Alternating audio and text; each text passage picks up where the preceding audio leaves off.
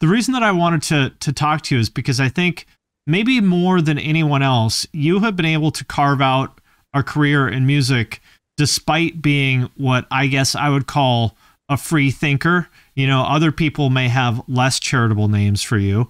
Yeah, that's fine. But that's because you're a free thinker, or I'm a free exactly. thinker.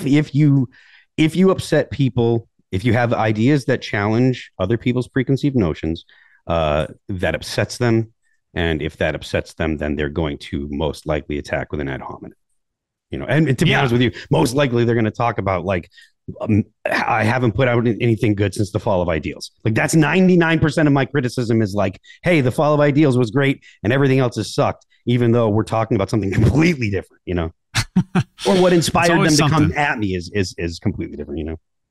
Yeah. And I guess, you know, it seems to me like it gets harder and harder every year to kind of have dissenting opinions, to the point where like I'm legitimately kind of surprised that All That Remains isn't like blackballed. Well, the thing is, I think that I separate All That Remains from myself, right? Like other people in All That Remains have historically not been, you know, have historically had their own opinions that were not in line with mine. It's not like the band is a political band. I don't get on.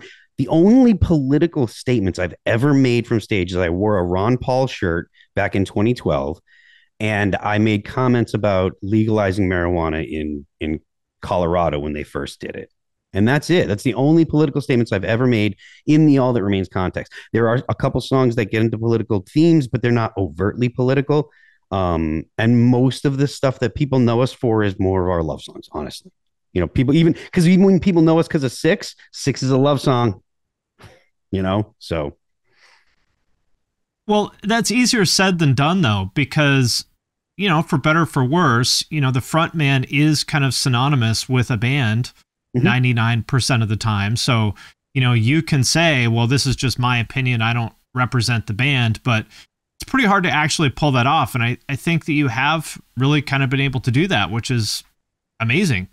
Well, I appreciate that, and I try. The part that's sad to me, I guess, is just that I feel like it's sort of in music now, at least in our genre, but probably everywhere, it's sort of like conformity packaged as nonconformity. Like, you're allowed to be a rebel and a free thinker as long as you rebel and think freely in exactly the same way as me and my friends. And if you disagree with us, you're a horrible person. Yeah, when you get to more authoritarian and totalitarian ideologies, which exist on both the right and the left, they get very, very exclusionary and very, very, they police their own ranks very, very, you know, very well. I mean, to be honest with you, I've dealt with that, or I think that I've been cognizant of that all of my life, because when I was growing up, and I come from, you know, New England. Metalcore scene was popping off when I was in bands, and I was one of the guys that was in that, you know, starting that stuff off. And I was in Shadows Fall, and I was playing guitar with guys in Killswitch Engage before Killswitch Engage was Killswitch Engage, you know. So like I was there, and there was a lot of left-leaning militant bands. Right. I remember, you know, Earth Crisis. I've gone to see Earth Crisis, and I just re-looked at Firestorm recently. No, I would not categorize them as left-leaning, to be fair. Really? With the vegan, see, to me, the straight edge vegan, the political stuff that but a lot of those bands were also pro-life. Were they? I did not know that. Yeah, okay, like Abnegation had that song everyone hated with the chorus is like a fetus is a life.